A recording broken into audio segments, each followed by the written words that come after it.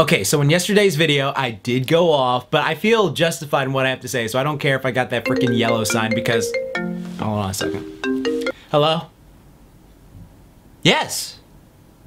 Oh, all right, sure, yeah. All right, bye. Today's episode of Trainers React is sponsored by FUNIMATION.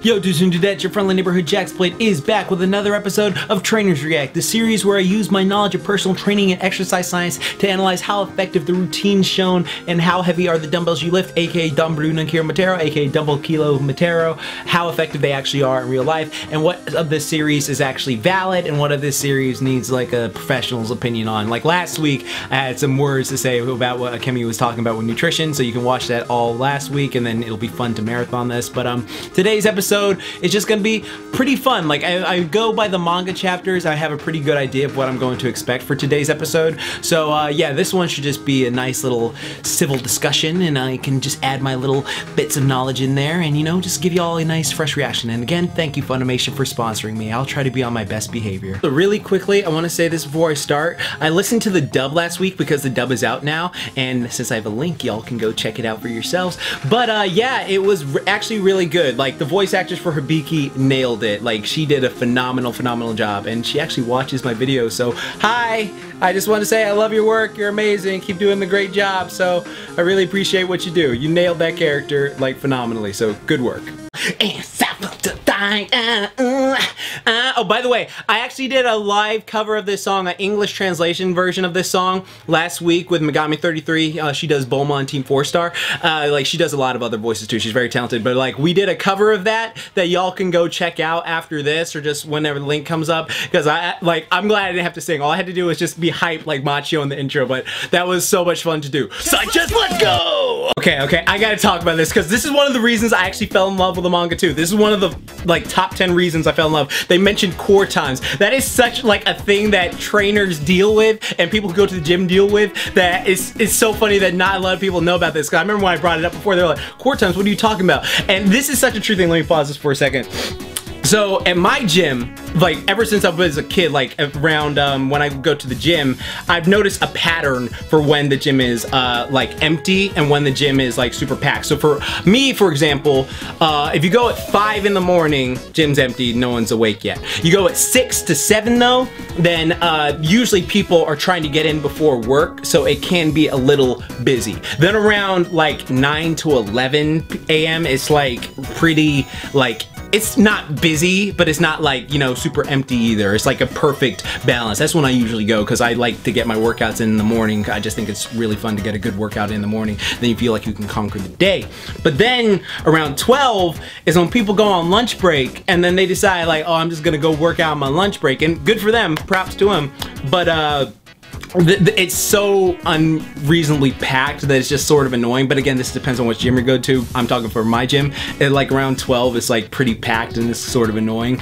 But then when you go at 1, it's empty. It's like a barren wasteland empty. It's like 1 to 2 p.m., like 2:30 p.m. It's like, that's a good time frame to go. And you know what sucks? And I just realized that me saying this, and I don't know how many people are gonna view this video, so whatever number that is, like you're probably gonna be like, oh, well now I know what to go. And then they all go at that time and those times get busy. But whatever, I'm trying to help y'all so you can get healthy and fit and fun. But around 3 p.m., 5 p.m., 6, 7, all that jazz, it's like, it gets packed and just keeps getting more packed. I would never ever go to a gym at 5 p.m. anymore if I don't have to. It is just so annoying. I will stay at home and work out because I just can't deal with the packedness. It's so uncomfortable just to work out in a packed gym when everyone's just trying to get to places. So, but if you go at 8 p.m., then it usually starts to die down, I've noticed. And then, yeah, but again, this is just from my experience. And this is pretty much every gym from my experience has this thing where it is like this time it is busy, but this time it's not. This time is very busy, and then this time it's like not at all. So I love that little aspect that they brought in because that is something not enough people know, and I love it. I love that little concept, like chef's kiss. I love how honest Kemi is, because I mean, like, I don't try to be like negligible or anything like that, but it's like I the same way. Like, it's just like, you're only gonna come for this amount of time and leave. Like, that is me during New Year. Like, there's a certain time during New Year where you see people come in swarms to the gym, and then like it's a little taper off effect where you notice like, okay, these people will be here, and how many of them are going to stay consistent. So it's like the first week, all right, you're still here. Second week, a lot of them dropped off. Third week, a lot drop off. But if you can make it through 3 weeks, then I believe that you're gonna make it through the entire year. But if you're only there for like a week or two, then it's like, okay, you're gonna drop off. But if you get to third week, you're building up those neural pathways for consistency. So that means like, I'm all for you, my dude. You gotta keep at it. You keep going. So don't give up on yourself. Okay, pause. Let's talk about the machine bench press right now. So I actually agree with Machio right here with what he's talking about, how a lot of people have their strong opinions on the thing. Like, it's just, that's natural in the physics community. You're just used to that. Like, everyone has a belief that they believe and they'll fight over it. So, you know, just crap like that, it's common. But you know, there are a lot of people like Akemi, and there are a lot of people like Machio. My personal opinion is this: if you have dumbbells and barbells, always use them primarily over machines just first. Like, if you they are your first go-to. So if you have a barbells and dumbbells and you have a good amount of weight, always go to them first, because they are far better for building strength and muscle mass. Like, trust me, you will see far faster increases in your strength and muscle mass if you're using barbells compared to a machine, because of the cables and stuff like that. But that does not negate that machines are useful in regards if you don't have anything else to do, or if you are like at a hotel and all they have is a machine, and it's just like, okay, well, I could do some push-ups in a machine, then you can actually get a great workout in. Again, all you gotta do is focus on the eccentric portion of the lift. And I know some people were saying like last week that, oh, the eccentric isn't that important, and it's just like, it's literally half the lift. So yeah, focus on it. And this helps so many people just increase their strength and muscle mass if you test it out for yourself. You can literally feel it for yourself when you concentrate on the eccentric, lowering it down. So people just do this, and that's different. That's for a different type of training mentality. But if you actually get the weight, like if you're a machine bench press, right? And you press the weight up, and then when you get to the top, you not only contract, but you flex the pecs. You feel like, oh my God, my titties are about to burst out my bra, and you get it right there, and then you slowly let it down. Now, some people lose count when they do this because they go 1, 1, 1, 2, 3, and then they lose count. What I like to do is like to go 1, A, B, C, D, 2, A, B, C, D, because now I'm just going, I'm focusing on a great lowering tempo, and I'm getting better strength and muscle results by working at a deeper level. Like, the hypertrophy I've experienced and my clients have experienced is far greater when you do something like this. And then to take it up to the next level, what you can do is superset that with push-ups. So I love push-ups. Again, on my channel, y'all know I'm a colossal Dragon Ball fan. Hell, I'm wearing Goku's little tracksuit right here. So I think you can't get enough push-ups in your day. It's one of my best exercises that I constantly recommend people do. And what you can do with that is, when you superset those chest machine presses with the push-ups, that is just going to progressively overload your muscle, and it's going to give you such a burn in the triceps, the chest, the shoulder muscle. You're just gonna be like, oh my God, it feels so good. Like, you're gonna be acting like a Kemi, and ooh, damn, this is one of those episodes, okay. I gotta bring this up for a second. You know what's funny is the last couple episodes, if you compare them to the manga, like, the fan service was greatly toned down. Like, it was like, compared to the, like, fan service of the manga, it was greatly toned down. But here, it's like, this episode, they like making up for lost time, apparently. I mean, like, damn, girl, wow, all right. Yeah, baby. Yeah. Okay, yep, sorry, just had a memory distraction there for a second. I apologize to my viewers watching this. To go back to what I was saying, personal trainer wise, personal trainer brain, yeah, just always, you know, try a variety of things. That's how Arnold became one of the best bodybuilders, you know, just trying a variety of things. Like, just making sure you stay safe, don't go too heavy on the weight. You just see a machine and go, oh, okay, I want to try that out in addition to my stuff, but never replace. You always do these things like as in addition, like a supplemental training, not like the main source of your training. If you have barbells or dumbbells, dumbbells. Those are the kings and queens of the gym. You use them whenever you can. But if you have a machine and you want to try it out or incorporate it into your chest machine, chest routine, apologies right there, then, you know, just give it a whirl. Just see how you feel from it, and, you know, you should get a pretty nice pump so you can slide the chest. You see how fast he shrinks? He just goes from height. His height.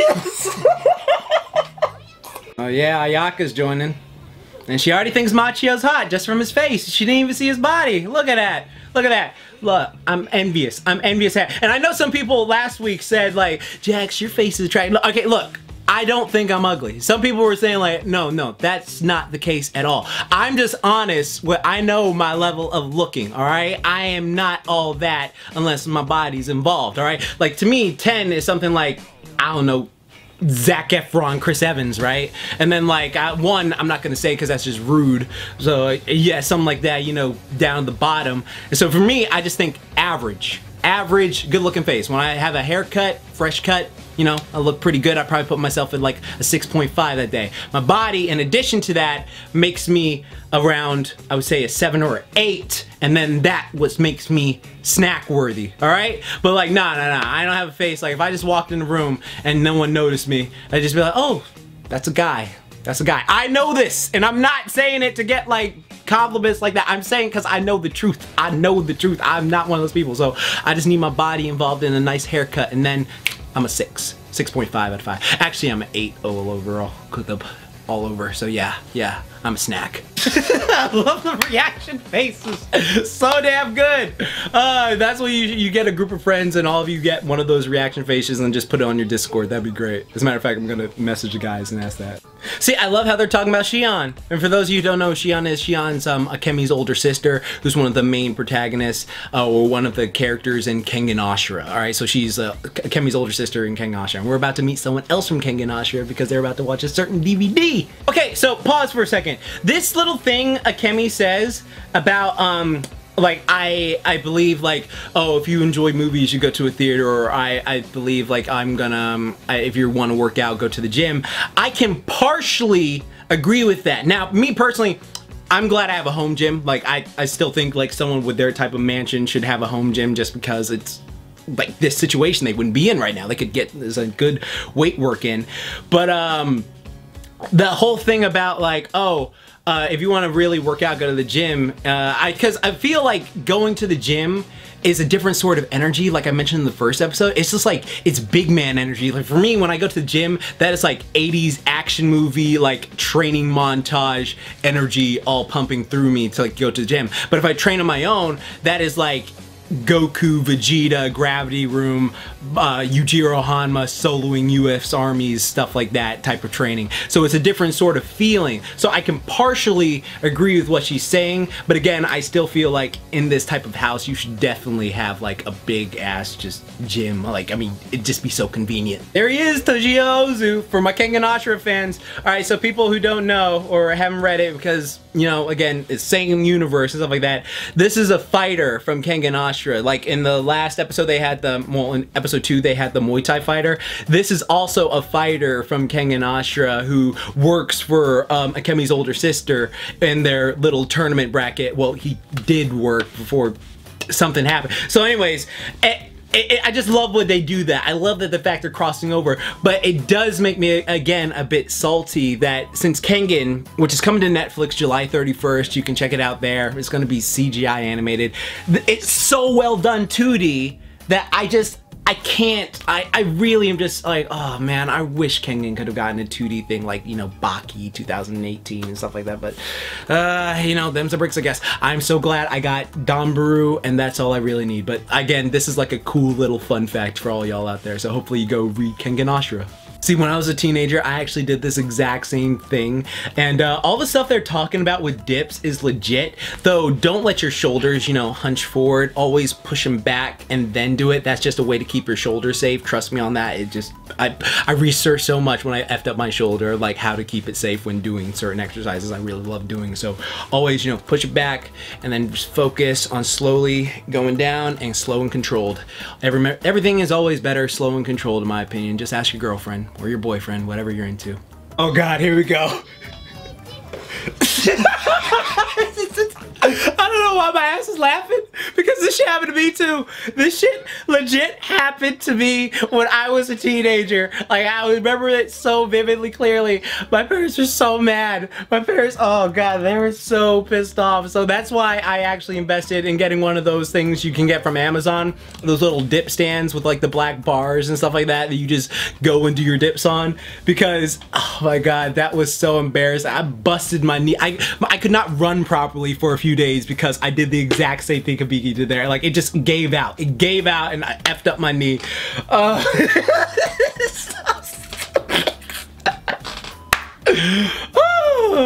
Make sure it's stable, kids. This is definitely the fan service episode, alright? I am seeing just so much memories this episode. I ain't complaining, but it's just like, yep, fan service. They kicked it up this one. Alright, yeah, I'm digging it. You can do a push-up at the bottom too, yeah? Yeah, okay, yeah, so let's talk about burpees. Burpees are actually one of my personal favorite exercises of all time. I love them so much, I don't know why I'm saying I love them, actually, because that's such a lie. Because, you know, the more I think about it, like, all right, this is the best way to put burpees. There are a lot of suffering that end up being very rewarding, if you know what I mean, if that makes sense. All right, for example, like, when you do them, it's just like, I hate my life, but when you finish, you're just like, I feel so accomplished. And they are just one of the best, like, conditioning exercises, fat burning exercises you can do. I love them. I love incorporating burpees into routine. They're even better if you have a pull-up bar, because if you have a pull-up bar, you can do an extremely effective full body workout where you jump down, do a push-up, do the burpee, then jump back up, and then do a pull-up, and then you just keep alternating that. And if you do something like that for 15 minutes, I don't care who you are, player. I don't care who you are. That burns you out. You're gonna be on the floor. Like, that's one of the benefits of burpees. They are just one of the best exercises because they hit everything and they just make you just feel like, oh my god, I actually put in work. Like, these are the exercises that will make you feel like a superhero if you can get through them. Like, honestly, I'm actually gonna make a circuit of like a 15-minute burpee workout you can do,